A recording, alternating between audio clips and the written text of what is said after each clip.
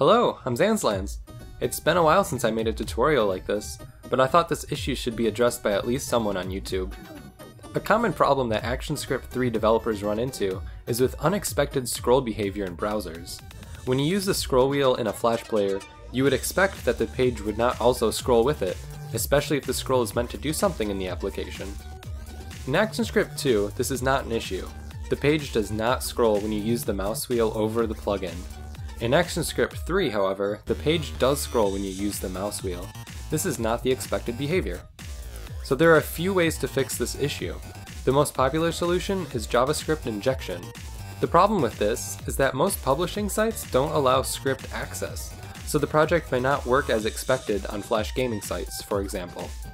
The solution that I suggest is using a small ActionScript 3 class called MouseWheel, provided by a brilliant developer named Denis Kolyako. He was a self-proclaimed ActionScript god, but lately it seems that he is no longer active online. The ActionScript hack works well on Windows, but may not work well for Mac. As far as I can tell, the code works by generating an ActionScript 2 application and loading it into the ActionScript 3 code.